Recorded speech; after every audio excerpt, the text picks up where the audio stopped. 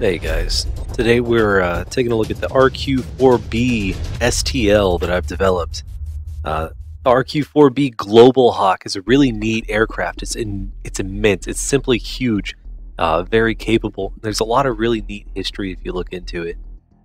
This has been used by, I want to say, the Air Force, the Navy, and NASA even has a model that they use to observe hurricanes, weather patterns, that kind of thing. Then God knows what else.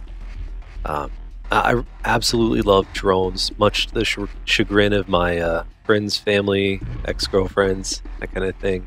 And I'll just talk people's ear off about them.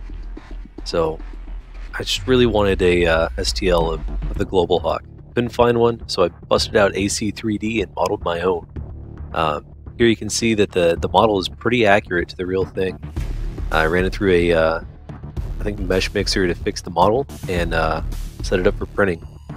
I sliced it at 0.15 millimeters, which proved to be a little too high for this particular model. I definitely go at 0.05 or 0.1 millimeters if your printer can handle it. Now the wings on this are to perfect scale with the RQ or Bravo, but your print's going to come out absolutely tiny. Here on my Duplicator i3, you can see it's almost 11 inches wide, and most of that is just the wings. The fuselage comes out tiny. Now, kind of neat, because it's at that 45-degree angle to make the most of the bed, the infill lines up with it. So it looks like ribs. So if you can print this in a translucent, maybe like a PETG or glow-in-the-dark filament or something, you'll be able to see those ribs, and it'll look almost like structural supports on an aircraft. So I had some issues with bed adhesion on the left wing, but the rest of the print is pretty sweet. It's pretty detailed.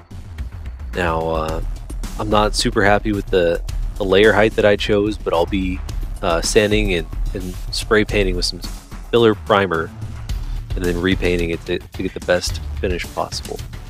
I absolutely love this model. I'm going to have to come up with a version with the short wings, maybe like a stubby version. And I think it's going to be a very popular model, and I really dig the look, and I hope you will enjoy it too.